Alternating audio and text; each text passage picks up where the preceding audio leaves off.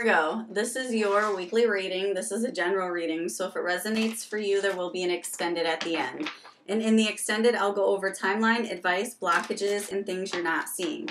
If it does not resonate with you, then I highly recommend you checking out your birth chart and checking out your moon, rising, and Venus signs. If your sun sign doesn't resonate with you, more than likely, one of those signs will. And that goes for all tarot readers, not just me. Don't forget to hit the subscribe button because then you'll get notified all things Virgo, and I upload Virgo readings every single week.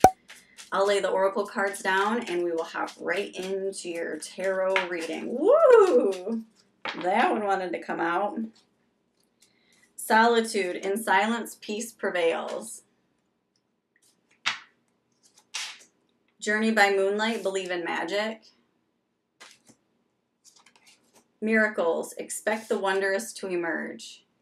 And what you're not seeing, protected by angels, you are cherished by the angels. Okay.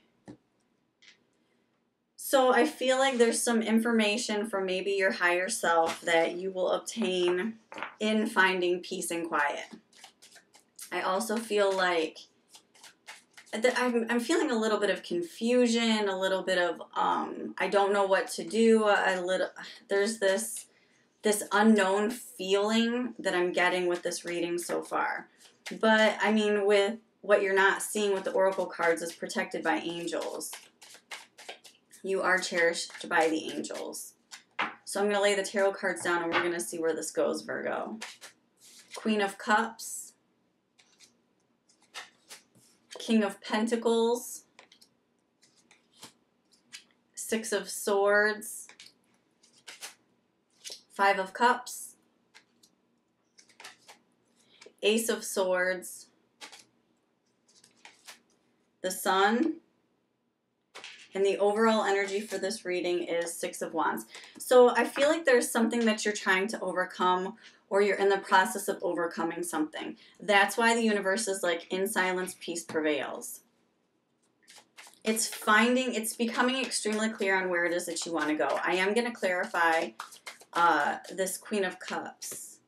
This is a person, okay? And the King of Pentacles is a situation. Okay, so I feel like there might be somebody in your life that is very loving and caring and genuine and passionate and exciting and fun. I feel like this person is extremely resourceful and very knowledgeable. This person is sexy and fun, doesn't necessarily have to be a romantic partner. Whoever this person is, there is a connection with them. There is a connection with this person. This King of Pentacles, there is a major change that needs to happen here.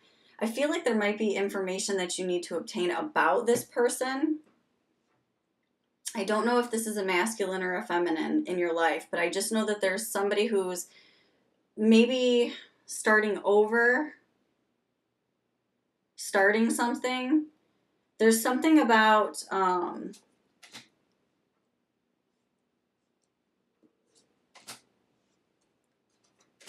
okay, so this person is very emotional, very resourceful. This person asks a lot of questions. This person is also very capable, very financially stable, very grounded. This person literally can control. This person is very successful that's in your life. I don't know who this person is, but this person is somebody you're looking up to, that you're trying to learn from. That's what I was trying to figure out, was like, is this person trying to learn from you, or are you trying to learn from this person? And this person, you are trying to learn from this person.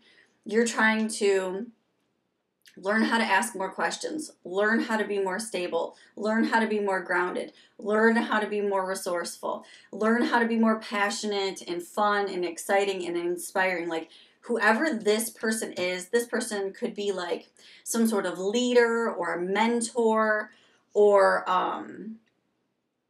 could be a relationship. It could be somebody in your relation. It could be the person that you're in a relationship with, and that's how you see them. This could be a friend. This could be a coworker. This could be anybody in your life that you see as somebody that you would want to learn from. And I feel like that's what you're transforming, is this King of Pentacles is you becoming, you stepping into that grounded energy, you stepping into that transformative, compassionate, fun, caring. I mean, and I'm not saying that you're not any of those things. I'm just saying, like, there's some sort of switch that's flipping, and you're moving into this new, letting, this person who lets go of things. Like, they're just so, it's, you know, pick your battles with certain things, and you're realizing that as you get older or as time passes on, there are less battles that you want to pick. That it's like time is of the essence. That is like the most valuable thing that you can give somebody is time. And do you want to waste it fighting with this person or fighting with somebody else? And that's what this is this person over here is like, why do that? Why worry about this? Why worry about that? So that's why I think it could be you're in a relationship with this person, but whoever it is, this person is somebody who can start over and just create things from thin air, pretty much. This is you moving on and you learning how to overcome these specific things. Moving into this, releasing and letting go. And you're realizing that in the process of learning how to let things go, learning how to release things, you can't take people with you. You can't move into that energy with somebody.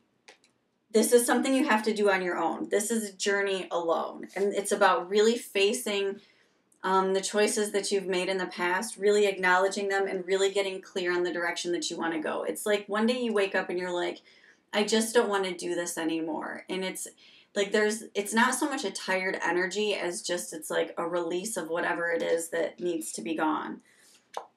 It is about finding your happiness and about finding the center of your universe, the center of your passion, the center of your love, the center of your life. Like, this is about discovering that and overcoming any obstacles in your life.